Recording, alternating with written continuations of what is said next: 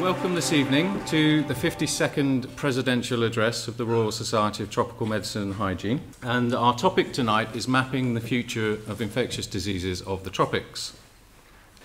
So this overview slide helps you understand, and we'll come back to this throughout the talk. It helps us navigate where we're going. And I'm going to spend the first 10 minutes, because we are a very diverse audience today, talking a little bit about the history of the Royal Society of Tropical Medicine and Hygiene and some of the things that we do today, and a little bit about what I hope to achieve with the Society over the next 2 years as its president. We'll then talk so that you can understand a little bit more the sort of context of what we do, both as a society and myself and my lab as researchers, about the global burden of disease and particularly how that affects the tropics. We'll then move on to talk very specifically about what we do in our group, and the first thing that we'll do, like all good scientists and all good builders, is criticise what people have done in the past, and then we'll go on to how we do cartography today, and we'll probably spend most of the time talking about that, so mapping the present. We'll then talk about how we'll scale up what we're doing, look a bit about some of the things that we might need to worry about in the future, and then we'll make some conclusions and go and have some drinks. So, history.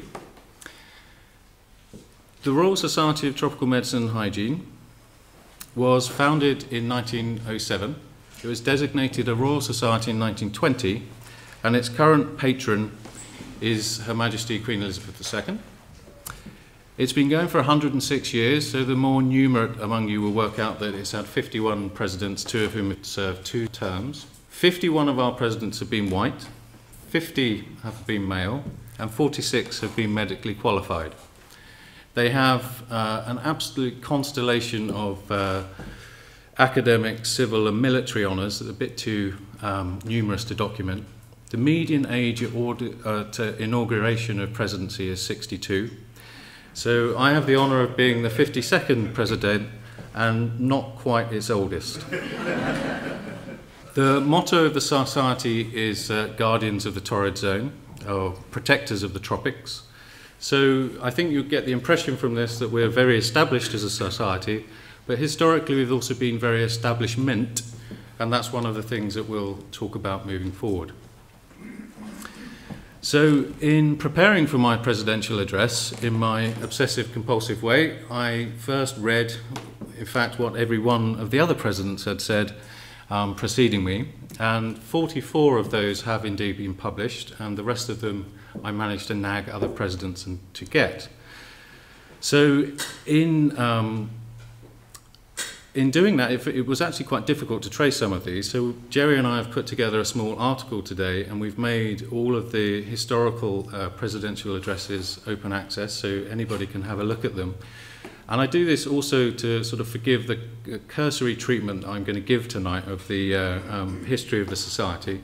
It's a really illustrious one, and it does bear having a look at. It's an absolute who's who of tropical medicine, and I'll just show you some of the past presidents here. You've already seen Manson and Ross, and we'll talk about those a little bit in a moment.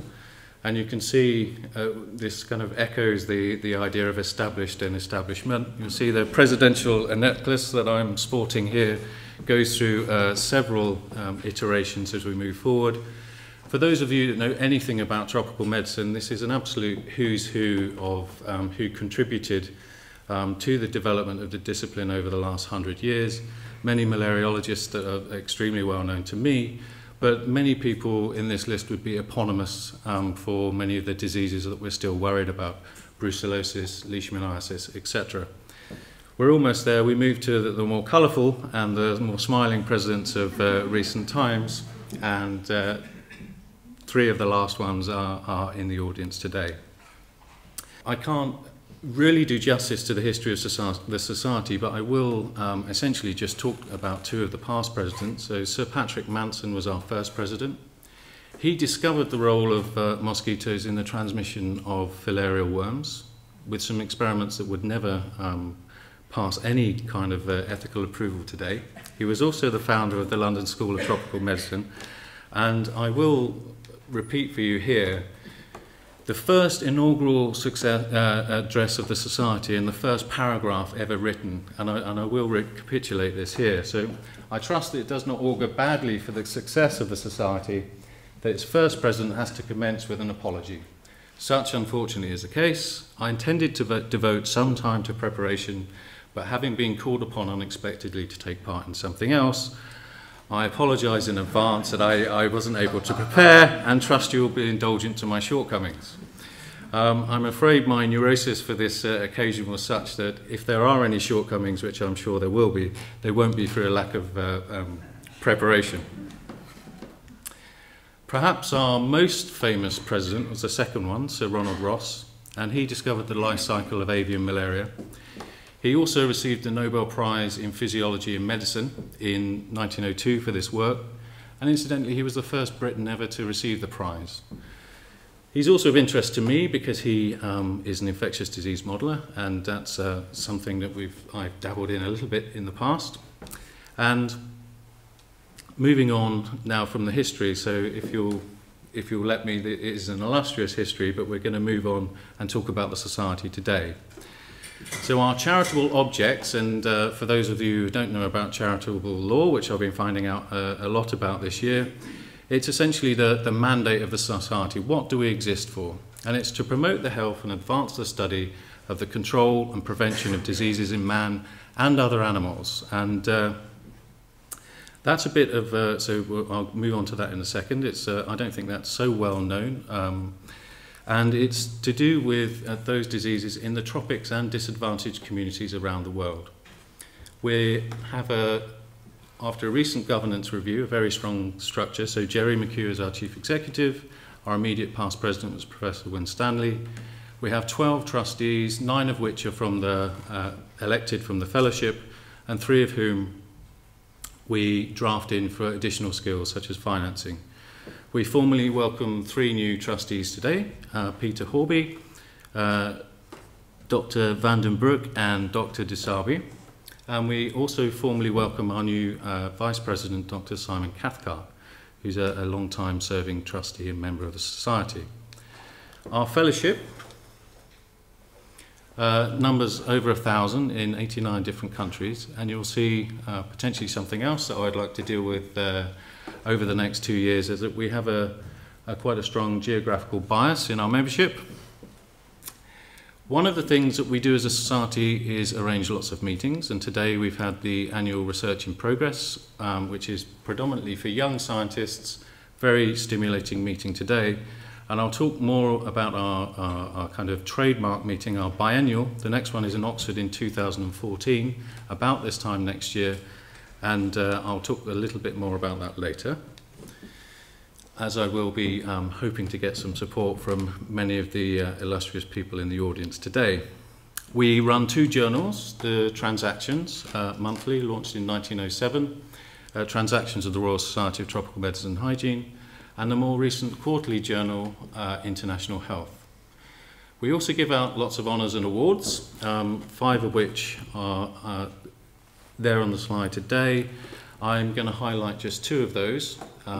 So we have the Manson Medal here. This is our most prestigious medal, and in 2013, for those of you who weren't here at our AGM, that goes to Professor David Molyneux in the audience, and that's our highest honour for contributions to tropical medicine. So well done, David.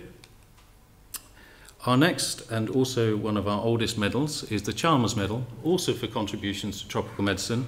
We give this one out annually to someone under the age of 46, and today that went to Professor Joanne Webster.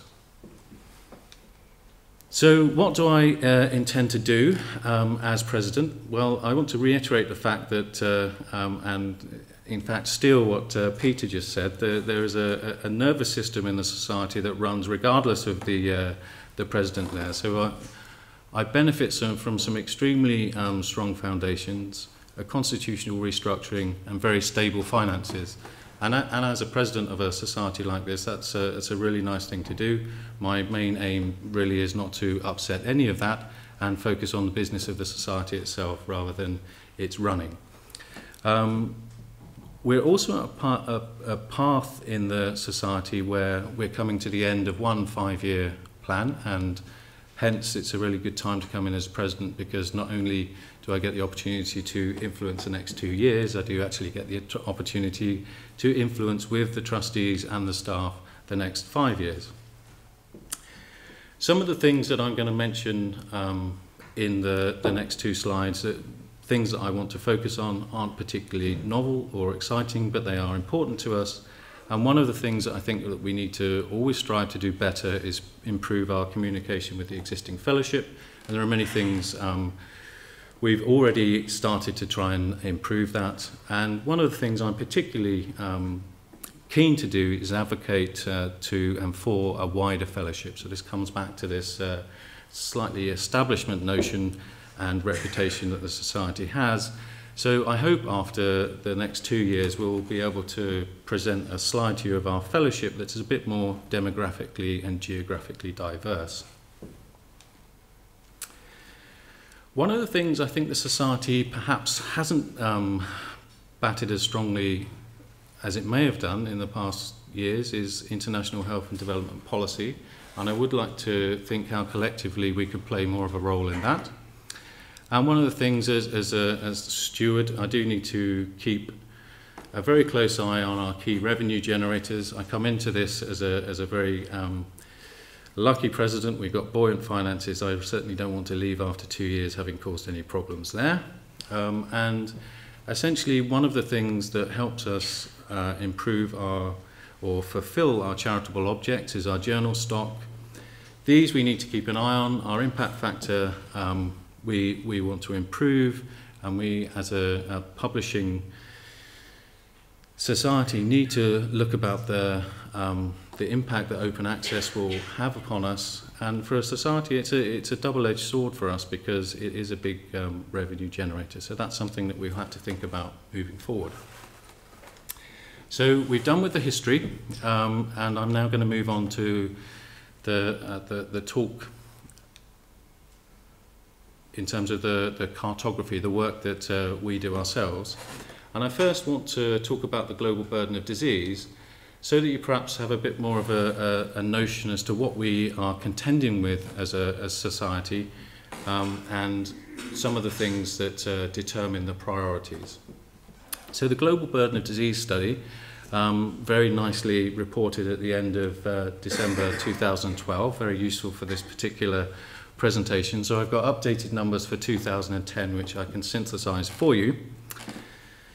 So essentially the global burden of disease study, for those of you that don't know it, is a mortality and morbidity audit. So across the world we have about 53 million deaths each year, and what this study does is to allocate those to 235 different diseases and injuries, so that essentially we can have a top of the pops for diseases, so that we can work out which one contributes more to disease and death than any other. There are 2 components to burden of disease, and so this is death and disease, or mortality and morbidity, and we can put those together, and this is the only equation you'll get, and it's a fairly simple one, into one metric called a DALY, and I do need you to understand that. So it's a disability adjusted life year, and this has 2 components. It's years of life lost due to the mortality, so the mortality component, and the years lived with a disability, so the disability component. And if you put those both together as a single metric, you get a very good idea about the burden of disease in any location. And this is essentially what this massive study does. It gets all its data from vital registration, and vital registration is in any country. If you die, people will try to work out what you died of and record that somewhere. And as you might imagine, that's highly variable across the world about the level of diagnostic specificity and the rigor of the recording. But if you get enough information on that, and the global burden of disease study is a massive undertaking, you can start to classify these things by age, sex and geographical regions. And the causes are categorized into 3 main groups, which will also be important to us moving forward. So these are communicable, non-communicable and injuries.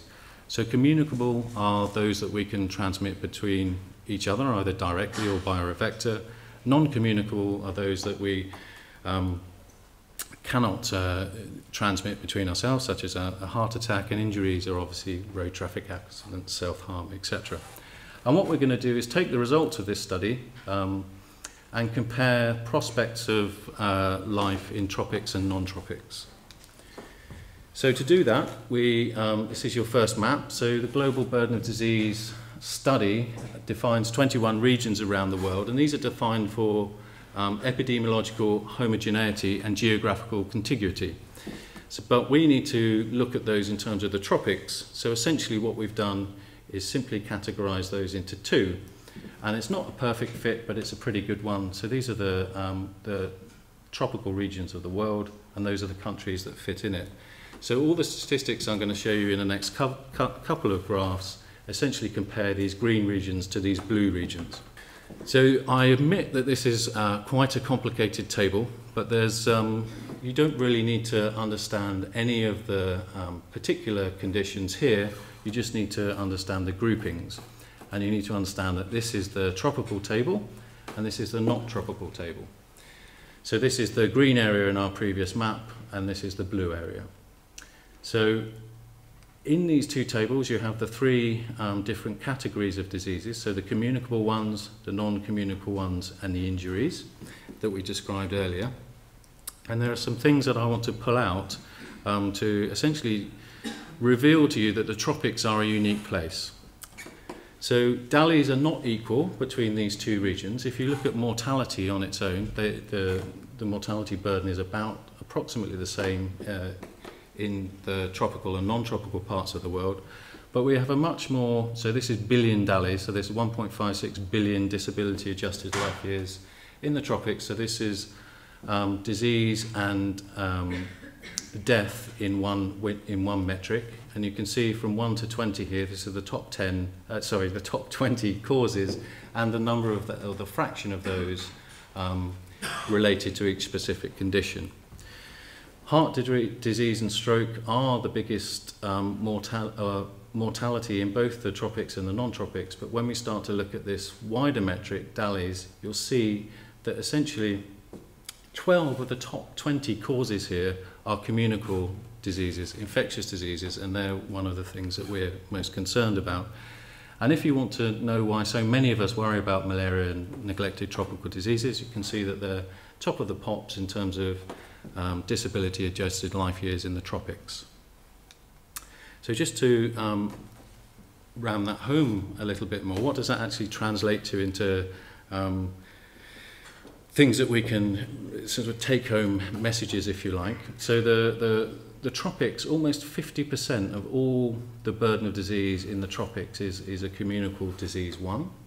And I guess what I'm trying to say here is that tropical medicine, even though we've been going for 100 years, remains a justifiable concept, and that these regions are unique in terms of both the burden of disease they have and the type of diseases that they have. So your mean age of death, if you're in the tropics, is still only 46 years compared to 65 from the not tropics. And the big differential, which we'll explore just a little bit more in a moment, is under 5 mortality. So 6 million per annum in tropical regions versus less than 1 million in tropical regions, in non-tropical regions. So before we get all completely depressed, and this is something that I really try and push home to our students, is that over my lifetime, which is roughly here, we have done fantastic things to under 5 mortality rates, and many of the people in this room can really take credit for being part of that. And it's this bit that I want to focus on here. So we've gone from 5 to 1 million under 5 deaths in the non-tropical parts of the world since 1970. And I think that's a fantastic achievement, and not one that is really that well known. And the point that I want to make with that is that we've done that with our existing suite of interventions. So there's no new magic bullets needed here. There's a huge amount of difference we can make with our existing suite. So one of the things I'd like to think about moving forward, and this line here is just taking this gradient. This is an entirely business as usual extrapolation of what we've done here. This will never be achieved, we'll never get to zero, but essentially what I like to do to frame our opportunity, as it were, what I and the society and all of us should be striving to do over the next 20 or so years is to look at what we can do to increase or decrease the gradient of that, to move this, to affect this potential burden in here moving forward. And I even think about that in terms of if we have a vaccine development line, for example, that doesn't bring a vaccine into about 2020, this is all that opportunity lost in that period. So it's a nice way to frame what we can do at the moment, and just remember that we did all of this with tools that we have now.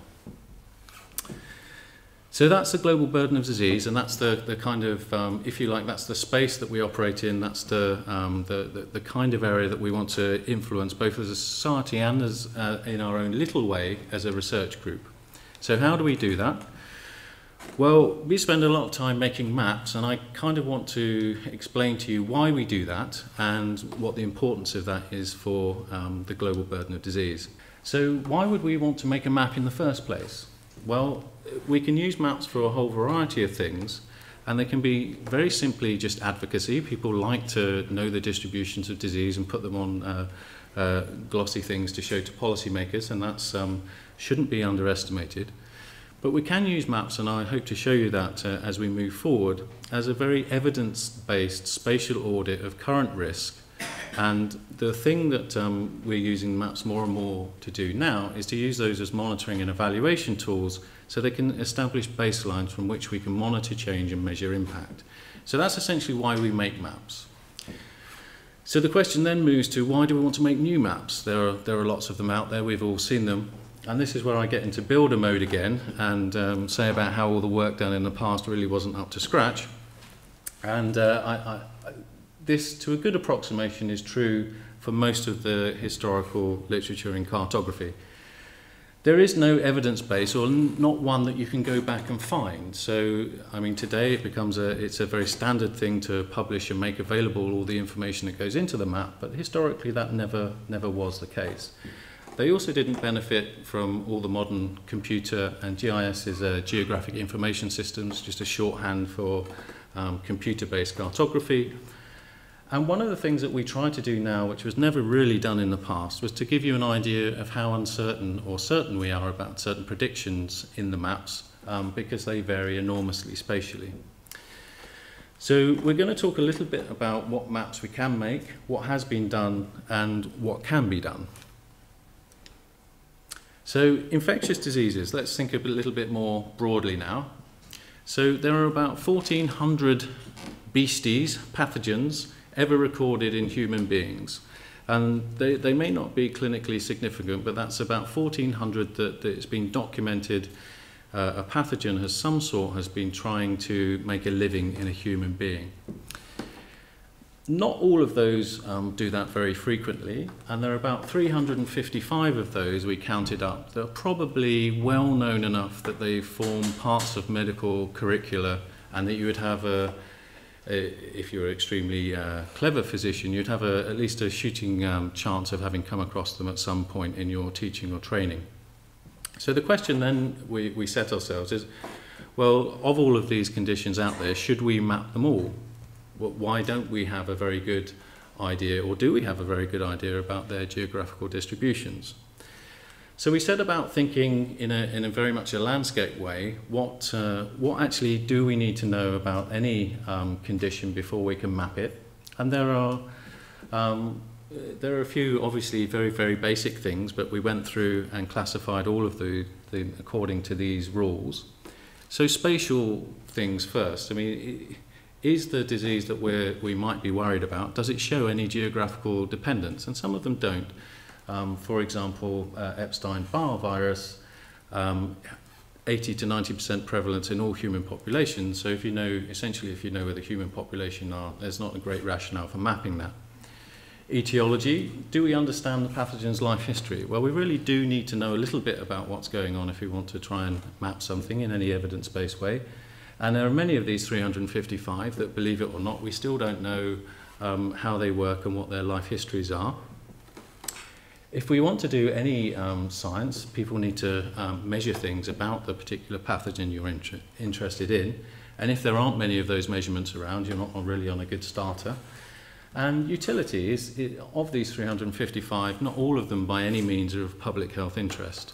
So essentially what we did is take those rules, put them through some decision trees, do a very rigorous systematic review of these 355, and the two people that spent most of the time doing that are in the audience, Catherine and David. And essentially what we found was that there were about 174 of these 355 conditions that we could map, and that only 7% of those had been. So I'm going to show you that as a kind of landscape of opportunity, if you like. So this is, you won't be able to read any of this, and we'll zoom in on it in a moment, but this is the 174 conditions that we think there is a very good rationale to map, both in terms of all the information out there, whether it's geographically variable, whether there's a public health interest in doing so or not. And just to show you that there are some obvious ones in there and some ones that are quite rarefied in that list of 174. And if we go back, what we then did is score every one of those. So if you have a black line here that goes from the center of the circle all the way to the edge, we think you've done enough of a job in terms of the data that was available and the mapping techniques that are available in relation to that particular disease. So that, for this one, it scores very, very highly. And the idea that you're supposed to get from this graphic is that essentially there's a massive landscape of opportunity to improve our geographical knowledge of these 174 conditions. So that's the landscape of opportunity for cartography, if you like. And what we're going to do now is talk about essentially how we do those maps, and we're going to do that with an example, our most recent example of dengue, and then we'll move on to say, well, we've done it for one disease here, how do we scale that up for an awful lot? And then essentially that's the end of the talk.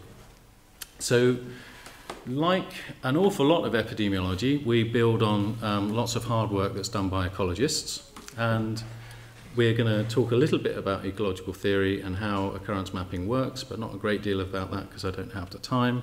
We're going to talk about a little bit about dengue because that's the example that we're choosing here. One of the things that we've paid a lot of attention to as a research group. I'm going to go through these, evidence consensus, you'll hear more about all of these, occurrence points, pseudo-absence points, environmental and epidemiological covariates, and essentially how we make risk maps. And I'll do that in a very much a graphical way.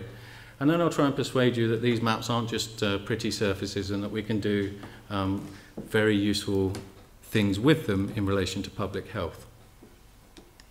So ecological theory, well, it's actually not a very difficult concept if you know what a concept of a niche is. So we assume that the observations we have of a particular disease approximate the realized niche of that pathogen. So essentially what that means is all the points of occurrences that we have, we're assuming in our analysis that from those we have a pretty good sample of where that disease occurs across the world. And then we're also making the next assumption that if we look at the environmental conditions of each one of those occurrence points, we can make a statistical model with which we can infer the probability of the disease occurring in a new location where we don't have data from that model. Now, again, we'll go into explore exactly how we do that, but you can almost guess from the outset that that's not a perfect, those are not a perfect set of assumptions by any means. And I kind of bring these out right from the start just to acknowledge the fact that we are aware of those assumptions, and as I talk through the way that we do these, we conduct this mapping, it will give you an idea that we're both cognizant of those and that we try very hard to minimize essentially the imperfection in our assumptions. So the first one is sampling. Do we capture enough of the spatial variation of any particular species, or in our case pathogen, to reliably describe its distribution? And then you might also think that there are lots of things, particularly with diseases, there are lots of reasons why a species or a disease might not occupy the full extent of the environment geographically that it's able to. Those would be biotic interactions, so for the ecologists among you, things like predation and competition. But they can also be biogeographical. A disease might just simply not have got to an area yet. And particularly with diseases, they can be because of human impact. If we're trying to map a disease that has a very big vaccination program, we clearly need to take that into account. Then there's also, in this step where we try and relate occurrence to covariates, we're also making the assumption that our covariate suite is representative of all the things that describe, or rather determine, the environmental space of a particular disease. And that may or may not be a good assumption. And we'll go through and talk about each of those in a moment, but essentially what we try to do is overcome the first one by getting as much data as we can. We try and overcome the second one by very crudely trying to understand the global distribution of the disease before we start. And we try and tackle the third one by essentially bringing our biological experience and our epidemiology to make the environmental data sets that we bring to bear on each disease very bespoke to that particular pathogen. So just before we go on to explore each of those in a bit more detail, why would we be interested in mapping dengue? Well, before we started, its global distribution was very uncertainly known, and its burden was sort of also a matter for a lot of conjecture. It's a mild to fatal disease with no cure, so there's nothing you can do about it once you get it. It's supportive care. It's also day-biting Aedes mosquitoes, so these vectors are very, very hard to avoid. Many of the things that you might be familiar with, like bed nets, for example, will do you no good. And control is extremely difficult. In temperate regions, this is a disease that's expanding. In tropical regions, this is a disease that is expanding massively. And even in countries like Singapore, which, if any of you have ever visited, is extremely an outlier in terms of the way that it conducts its control. Even Singapore can't get this disease under control. The reason for that is that the larvae and the adults thrive in urban areas, so everything that we do in terms of growers, populations, and we'll come back to this a little bit later, helps dengue. Its vectors spread readily on boats, its virus spreads readily in humans on aircraft. So very approximately, as malaria kind of recedes across the world, dengue is expanding. So it's one of those ones that we're very interested to essentially audit. So I'm going to talk, this is essentially the A, B, C, and D, and E that I just talked about by bullet points: evidence, consensus, occurrence points, pseudo-absence generation, our environmental covariates, and the risk map that we produce. So essentially we use these two things, the occurrence points and the evidence-based consensus, to make up some absence points, and I will explain that bit in a minute. We compare that with covariates, make a statistical model, and push out a risk map. So that is essentially what we do, and I'll go and explain each one of those in a little bit more detail.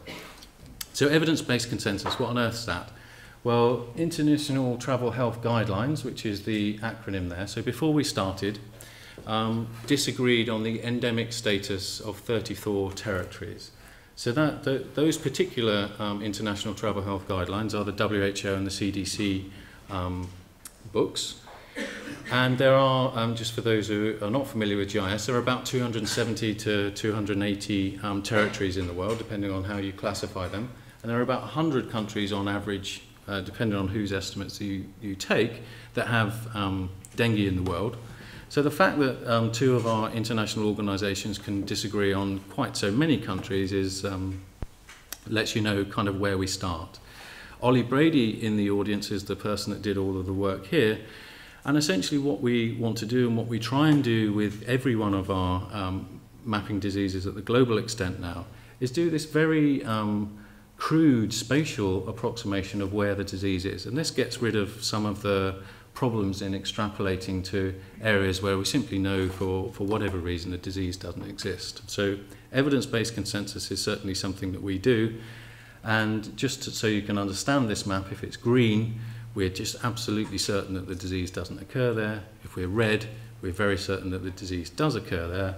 And if it's any of the colours in between, the evidence is conflicting. And not only can we use that to essentially constrain where we predict in the world, we can use these formally in the analysis as well. I won't go too much into that. The next thing is occurrence data, and this is a pretty boring slide, but I do want to emphasize the fact that historically all of this has been done manually. And essentially what we do is people within the group do literature researches in these types of things, and for those of you who are not familiar with that, there are large archives of scientific literature in relation to diseases which you can search. You can get all of those papers, you can read them, and you can work out where the disease was, and you can geoposition that, and you can do all of that manually. I kind of guess that you might understand that that's quite a labour-intensive process and takes an awful lot of time and an awful lot of people. And over a period of about 2 years, we managed to get about 8,000 points from 106 countries from dengue.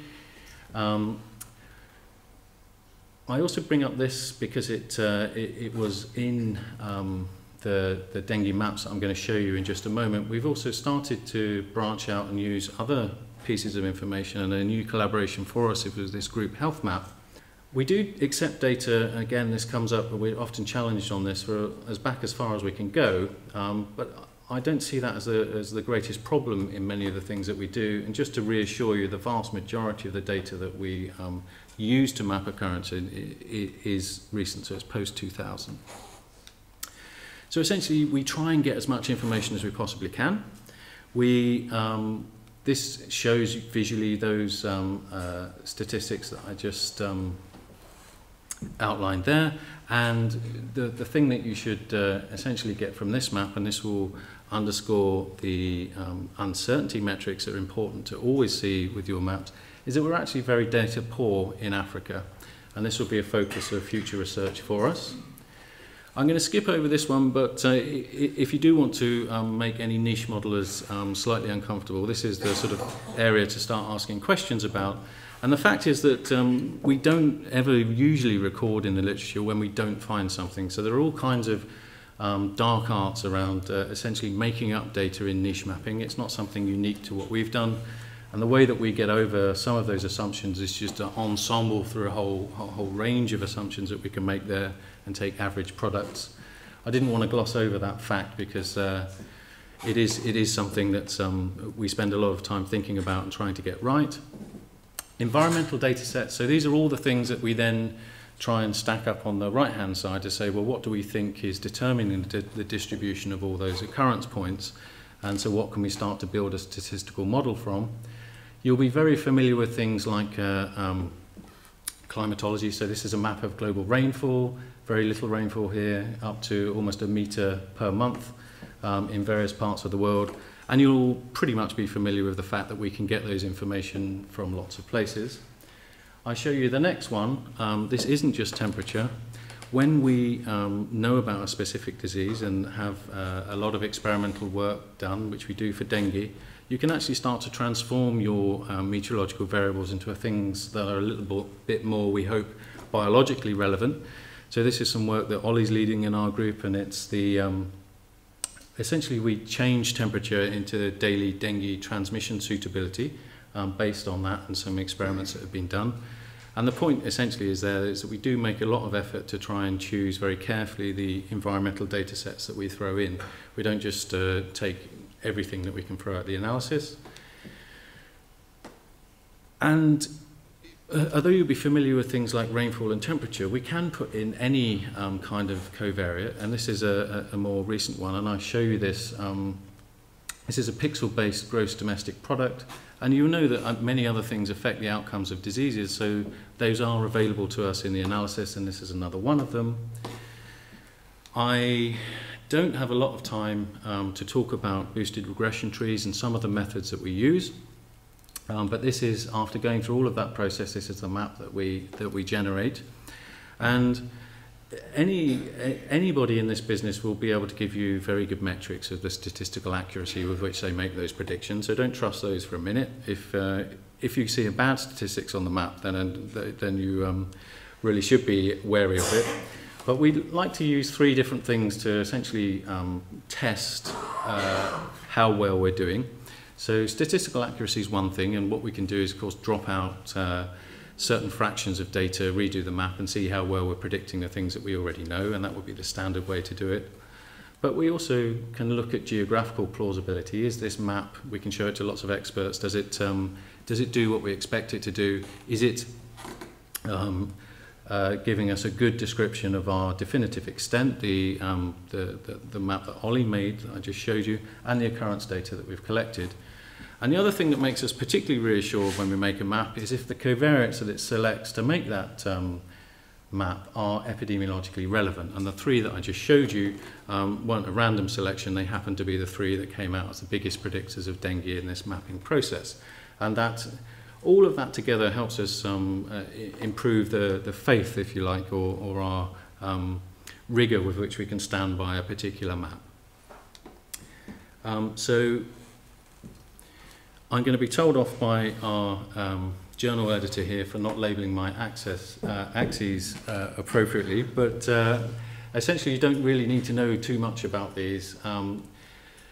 This is the metric, this is the probability of occurrence that we predict here, and if we have a whole series of cohort studies, so this is where people will go out and measure over a year a very defined community and the amount of disease that they get, and we can geoposition those on the map, and we have an incidence rate. We can define a relationship between the probability of occurrence of the disease and incidence, and we can use that to make burden estimates. And that's exactly what we did for dengue. Dengue comes in two flavours, really. There's apparent infections, so those are infections that have an effect on you that's significant enough to stop you going to school or going to work, and many, many inapparent infections as well. And these are what these two different graphs show. And then we can start to total those up with population services for 2010, and we can make consistent global estimates in a way that had never been done. And this is just to reinforce the fact as to why maps are useful. The Bill and Melinda Gates Foundation is already using these figures to evaluate the position of dengue in its portfolio of activities. Gavi is doing the same thing, should a dengue vaccine ever become available.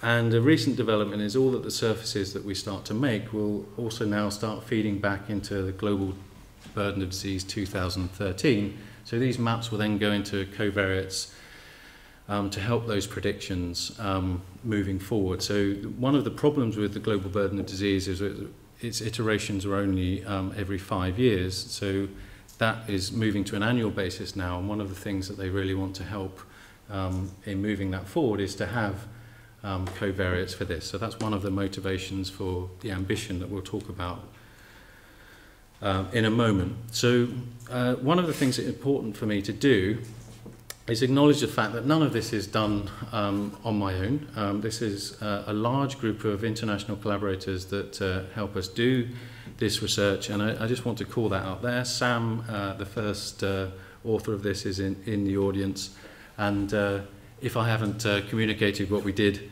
in that particular article sufficiently well, it's there for you to read.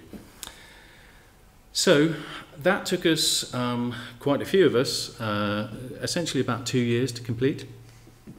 And if we go back to thinking about how we might scale up for the future, I'm going to restate the problem set there. So that's two years, approximately 5 or 6 people employed in that project. You'll see, in terms of leverage time, a massive contribution. So how on earth would we be able to scale up that kind of activity for these 174 diseases that we think should be mapped? So this is why I want to take our group moving forward and essentially challenge us with the ambition of making a global atlas of all of these infectious diseases. So try and think through how we might go about doing that. And that's what we're going to spend the rest of our time devoted to. We're going to talk about the data sets that we can harvest to make available for that. We're going to come across terms about big data and big signal. And we're going to also talk about how we might automate many of the things that we do. And I might slip into this term, so I'll talk about the acronym from the start. So it's our description for this whole enterprise, this whole process, and it's Atlas of Baseline Risk Assessment for Infectious Diseases. So if I start talking about a braid, that's what I mean. It's this whole concept of, can we make a global atlas for infectious diseases? So if we think about the first part of that process, is where do we actually get all our occurrence data from in the first place? Well, we manually look at things like PubMed, and very rarely, funnily enough, do people look at GenBank historically.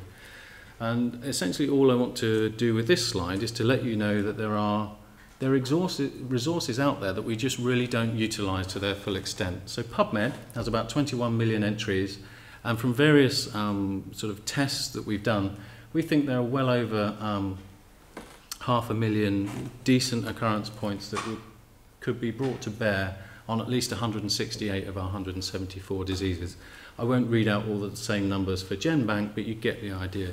There are lots and lots of high provenance, and what I mean by high provenance is that they're very well documented occurrences of a particular disease. So if you've got an entry on GenBank, which is its genetic sequence, it's highly likely to be the disease that you're worried about. One of the things that people, when we start to talk about GenBank for risk mapping, that they always say is, well, GenBank will only have, nobody geopositions it. Well, in fact, already 13% of entries in GenBank are already geopositioned. And this map here just shows you an approximate, if you add up all of those entries, and Sam did this one, it has a very good global distribution already. So it's a much underutilized resource, and one of the ones that we'll be moving forward with. Web reporting systems, these are also really not used, and I need to thank John Brownstein and Nigel Collier here, who run HealthMap and Biocaster respectively. So they're on board with the braid, they're new collaborators of ours, and their archive doesn't go back as far. They both started in about 2006. And what they do is they host websites like this that essentially alert people to any outbreaks of particular diseases, and you can see that they cover quite a few of these respectively, and that there are accumulating very big archives of occurrence points which they can make available. And when we have looked at their back catalogue, we see that they've got a lot of things that we can already use. So now we get on to some of the more social media type things, and this is where I think this could be potentially very, very transformative for all of the things that we do. And I know there'll be some doubters out here, so I'm going to take some time over this slide. And Twitter is the one that I'd like you to think about, although it's not an exclusive, don't think of it as the only example. I think Twitter is there. It's going to be all in our share portfolios fairly soon, I imagine. But it's one among many, and I think it's an area to keep an eye on. Already, and these statistics, it's growing so fast that these statistics I've updated about 2 or 3 times over the generation of this talk, and it's somewhere more than 150 million tweets a day, and that's increasing exponentially. 5% of these are already geopositioned, and I'll show you this movie in a minute. And the assumption, which I think is a fairly safe one, is that there is a huge amount of disease-relevant data in here that we can use. And I'll play a movie, which is a very, it just runs for 7 hours, and I would encourage anyone to play around with this website, TweetPing. You can get a very quick idea about where people are tweeting in the world, and I'll show you that in a second. But the other thing that I do want to emphasize with this social media is and this is a thing that I don't think is very well documented now, is it's two-way. So if somebody starts tweeting an awful lot about a particular disease in a particular location, there's nothing to stop us automating tweets back to them and trying to find out the provenance of that information. And that's the bit that tends to be forgotten in some of this. So a huge amount of data, and we'll have a look at that in a second. So this movie here is TweetPing. So this is 7 hours displayed in, I'm not sure how many seconds it goes on. And the things that I want to, so this is a subsample of what everybody's tweeting for everything around the world. We've done the experiments to see, essentially for our 174 diseases, what people are tweeting about. and there are lots of disease-related tweets around the world. But the take-home message for this, remember this is only 7 hours and it gets up to many hundreds of thousands of tweets already, is that you're perhaps the stereotype that you would have come in with is that it would only be Europe and North America and a few countries like that that are tweeting. Well, it's evidently not the case. Indonesia is the second biggest tweeter in the world, and Iqbal, I'm not sure if you're out there, you can explain to us why that is later. But all around the world, in many of the areas that we're interested in infectious diseases, people are extremely active in social media. So don't come with that prejudice that it's not something that we can get lots of information comprehensively and globally. I'll acknowledge that there are certain areas of the world that we might always be having an uphill battle, but that wouldn't just be unique to social media. So this is one thing that we think moving forward will be very important to us, and this is essentially just grabbing as much information as we can. And if you start to talk about big data, and I'd like to prefer to use the term big signal, where can we get the most useful information, people start to use these V words, which get me very confused: volume, veracity, volume and velocity, in relation to types of data. But essentially what they mean is how much of it is there already, what's the archive, what's its provenance, how can we trust in that information, how quickly is it updated, and how timely is it. And just to bring this home, I think that our social media, nobody really archives many of the tweets at the moment, at least in a way that's available to us. I'm sure there's particular companies that have very big archives of those. The veracity there, I mean, there is a huge amount of information that we'll want to discard there, and a huge amount of chaff. I accept that right from the outset. But you can't argue that its volume is impressive and its timeliness is it cannot be surpassed by anything else. And if you contrast that to our more traditional sources, and even these we underutilise, it's essentially a mirror image in many of the things that we would be interested in. And I think web reports come sort of somewhere in the middle of all of those. So essentially, in the nutshell, the idea of a braid is to use all of those things together and use the wonderful archives that we have here a little better to help triage some of the information that we use here, and to certainly get the signal from this. But you'll know that that's not very timely, but this is. And the whole concept is bringing all of the strengths of some parts of this data stream together to get much better, timely occurrence data with which to feed this process. So you've seen this graphic before, and that's the risk mapping. And the next thing, the next concept of a braid to try and articulate to you all is that don't think of this as a static product anymore.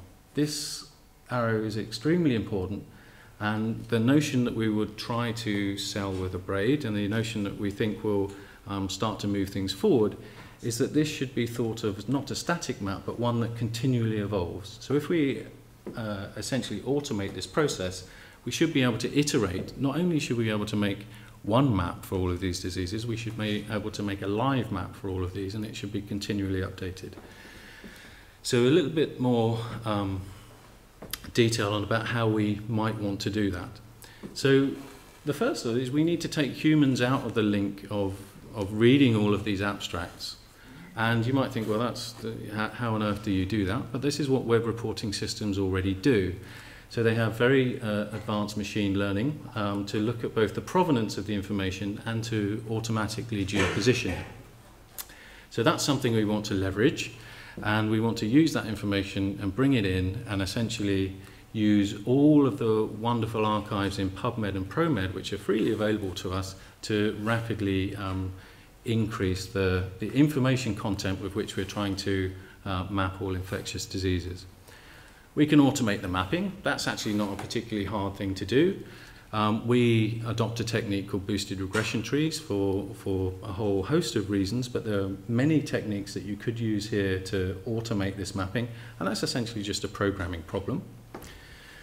One of the things that we're very committed to doing is also using much more novel techniques to try and look at the validation in terms of a braid. So if you imagine you've got 174 conditions that you're trying to look at, and you're iterating those perhaps on a weekly basis, you really do need to bring in the crowds to start helping you look at those maps. And we do believe that public health, and you will have seen many of the crowdsourcing projects around the university, we think public health will be a big draw.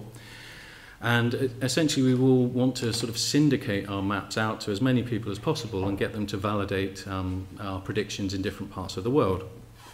And one of the ways that we'll do that is with a thing called a GeoWiki. So you'll all come across Wikipedia and editable text in relation to dictionaries, where you can actually do the same things with maps, and they've done it in relation to land cover. So you can get a map of what we might, for any location in the world, and we have predicted that you have a higher occurrence for this, that, and the other disease. You can log in and you can say, well, we think that's good, bad, or indifferent. And if we do this properly, we can start to rank all of our people that do the crowdsourcing as well. So there's very nice ways that you can get feedback loops into here as well. And we hope to partner with Trudy's group here, the Global Health Network, to essentially, that we'll have pre-organized user groups into relations to many of the diseases that we're worried about. And finally, of those 174, clearly there'll be quite a gradient in those that have public health interest, and those that are really very important to us to nail. So those that, for example, are in the top 20 of the global burden of disease, we will start to bring together expert panels of arbiters. So I do also need to say, why on earth would we do this? So to convince you a bit of the audiences here, we're not just stamp collectors. We don't want to make a glossy atlas, but that is actually one thing I would like to see in the next 5 to 10 years. But it's a spatial audit. It's essentially auditing that whole spectrum of infectious diseases, and we can use those for advocacy. We can use those for tracking change. And I think we can also do a much better job than we currently do in advising in relation to travel health. The Global Burden of Disease program will be a major partner in this moving forward. So we'll start to supply those with covariates for as many of these infectious disease conditions as we can. And of course we can help them improve the timeliness of that if we can update and automatically update those conditions moving forward. Depending on how successful we are in this first phase, I think biosurveillance is not too big an ambition either.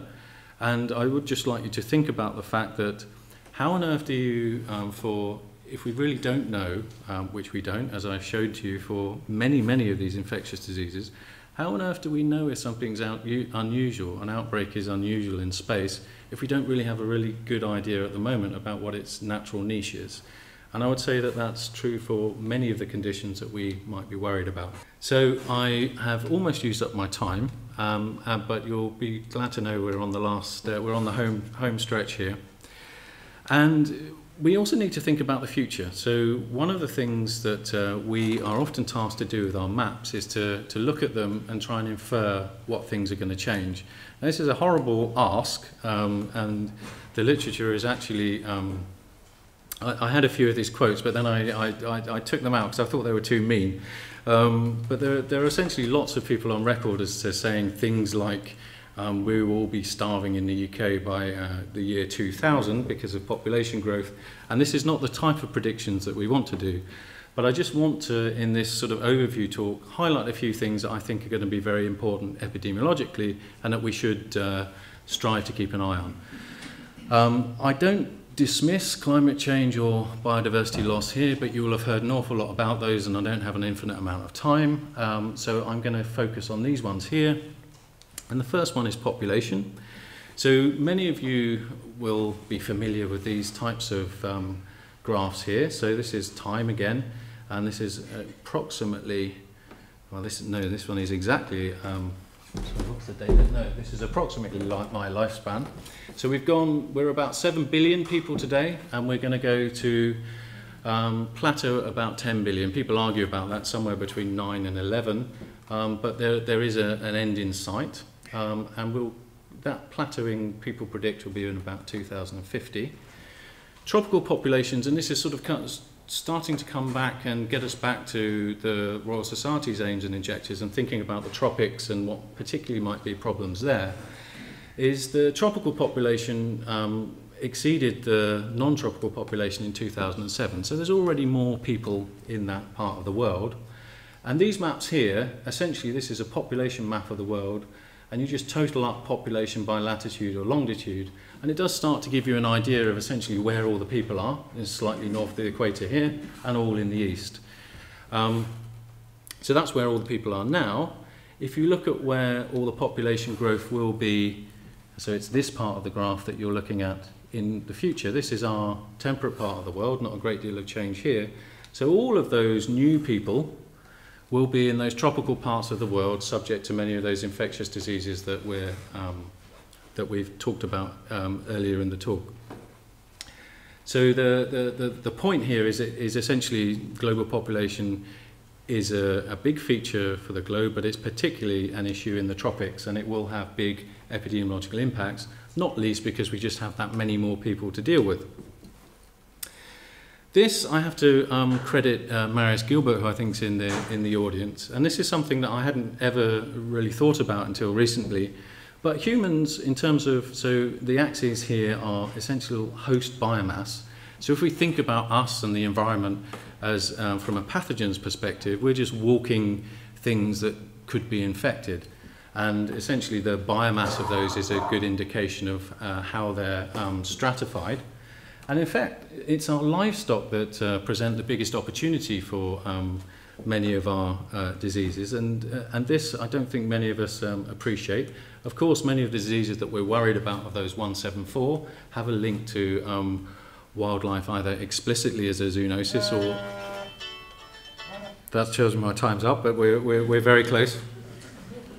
And it's essentially as well just to bring home the point that the changes in the way that we feed ourselves are going to be extremely important. And again, just to bring home the notion that that's not really going to change. I don't have figures for the future here, but you can see that we've kind of stabilized in the temperate parts of the world, but it's the tropics that are having the big growth in the livestock there. So the opportunities for pathogens, it's not just humans, but all the things that we rear to feed ourselves are growing massively as well.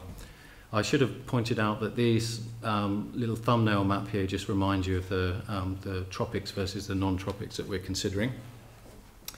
Global energy consumption, well, this is, we might reassure ourselves that population is plateauing at about 2050. Well, these data show that there's actually no plateau in consumption predicted by anybody.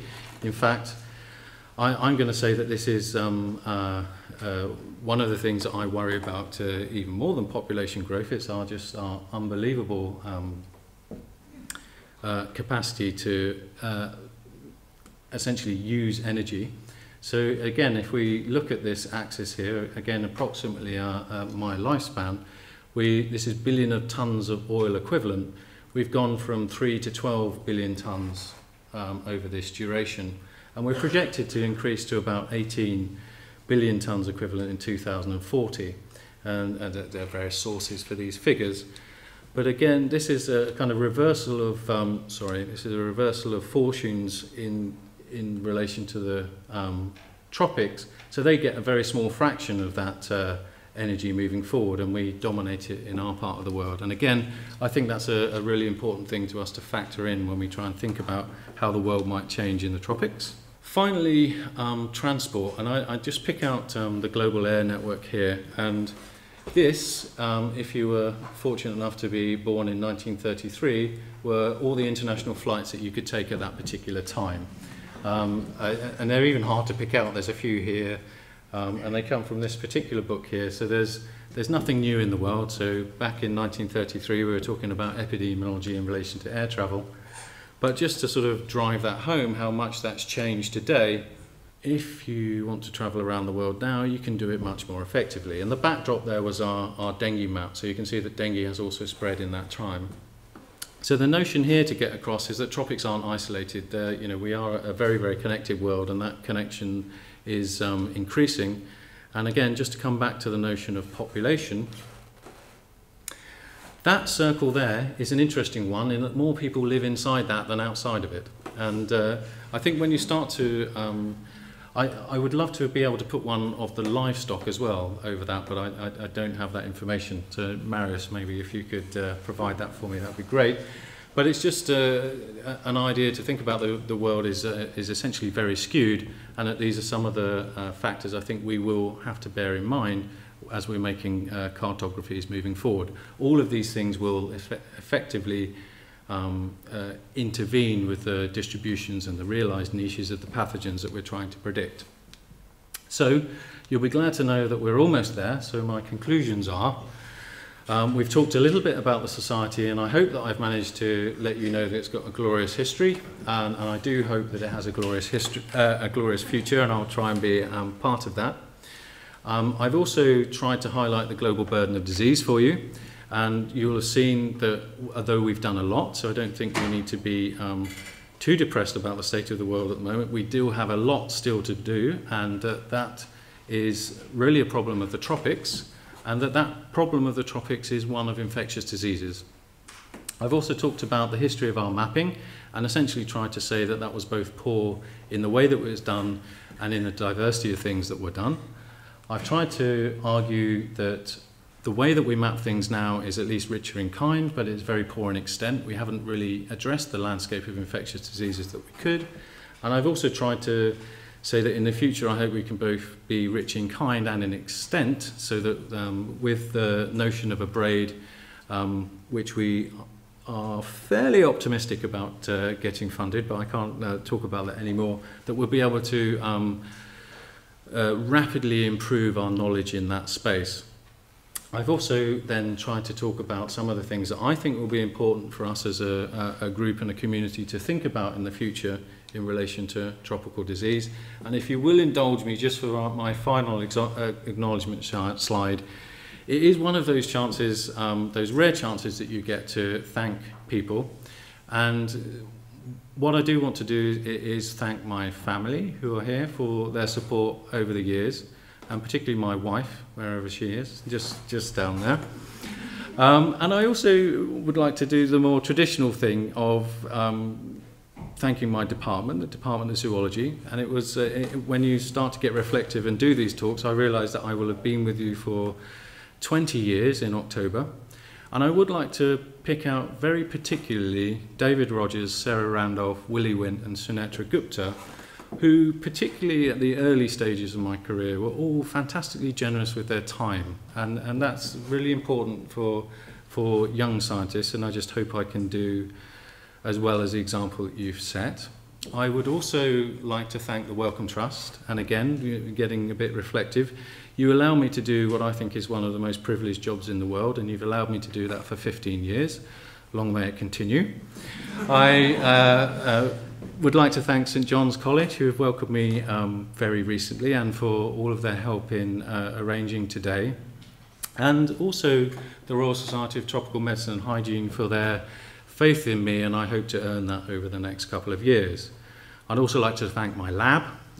They make going to work always an experience.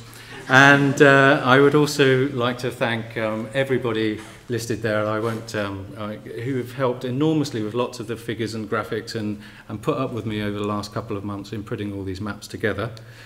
So that's it. I'm going to leave you with that, other than to say that one of the most important things that we need to do as a society is get lots of people to attend our meetings. And our next one is about this time next year. It will be devoted to measuring progress, and it's in Oxford Town Hall. And it will be about measuring progress not just epidemiologically, so not just in terms of scientists, but we want to bring in a much wider range of communities, scientists, non-government organisations, funding bodies even, and challenge them to look at what they do, how they evaluate themselves day to day, and really how we can improve the way that we conduct business in relation to public health more widely than just our scientific impact. And of course I have a newfound interest in this, in just starting with the Royal Society of Tropical Medicine and Hygiene and thinking about how after 2 years I'm going to get up and be able to justify to you that I've done a good job or not. So with that, thank you very much for your time and attention, and shall we have some wine?